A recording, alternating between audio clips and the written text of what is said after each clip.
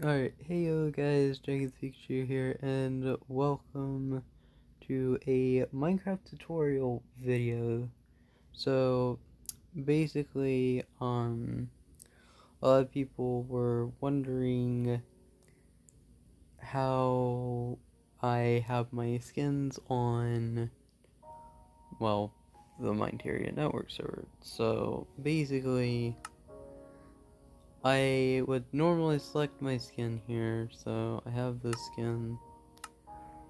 Basically, what I would do is, I would select my skin, then, I would normally tap on this right here, but for the sake of showing all the IP address and port, here it is.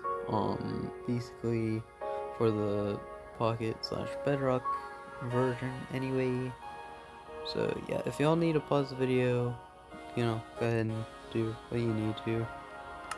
So yeah, let's see.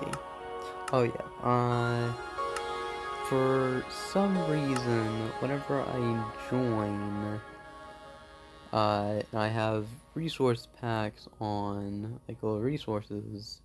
See, it does, it removes my little resources.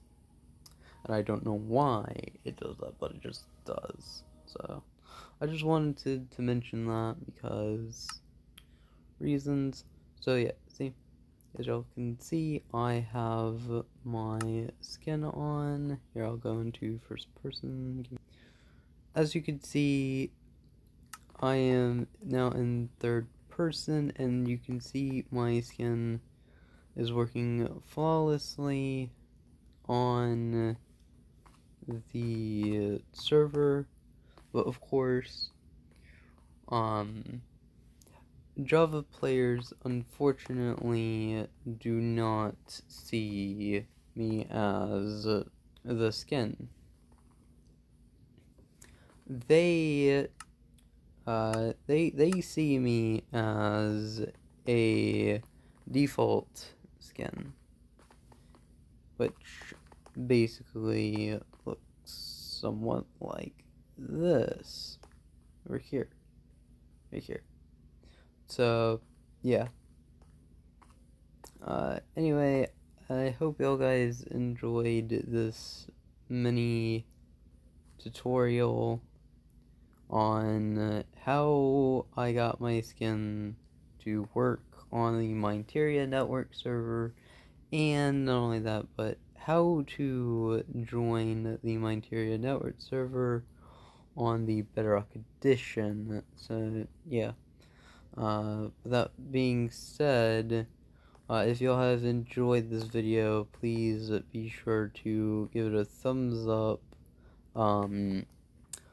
Subscribe to the channel if you haven't already, and smack the bell icon for notifications in the future. And yeah, leave a comment in the comment section down below if you if you feel like it. You don't have to. So yeah. Peace out. This has been JackieThePikachu.